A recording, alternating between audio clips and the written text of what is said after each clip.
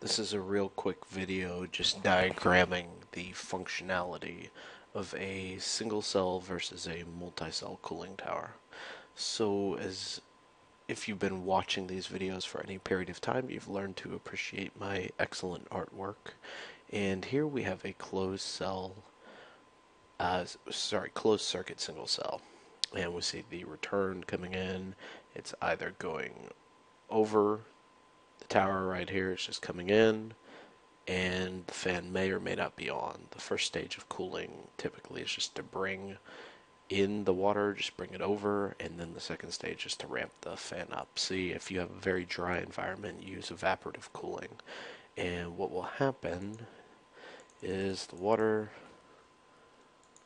vapors just kind of come down here, and passive airflow is going to come through here, and then what's going to happen is that this water, as it falls, is going to evaporate, and that's going to cool the air down. And what's going to happen is essentially it's going to cool it down, and then this water down here is going to get colder and go back. Another way is to force the airflow. So basically what's happening is you're transferring heat. If you have evaporative cooling, you're going to have to make up the water, so you're going to have like a make-up water valve right here. And it's essentially, yeah, so in actuality, some people call this closed circuit. Just to not confuse people, I won't call it closed circuit. Um, but basically you're re-entering water.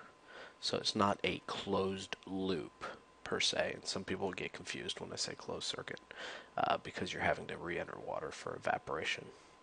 So then you have a multi-cell. Now it could be where you are like this. You've got two cells, and one is taken from here, the other's from here, and these stage themselves up. The spray will stage itself up, as well as the fans. And the first cooling tower will come on, and the spray will come on first, then your fan will ramp up typically like 80%, and then the second unit will kick on. Then these will track proportionally, and they'll drop down to about 80%. They'll both work up the same speed.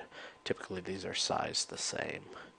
Sometimes they're shared, which means that this valve right, you'll have like a balancing valve right here to keep the plenums equal so that one side doesn't evaporate, or maybe you'll have them balanced here at the bottom.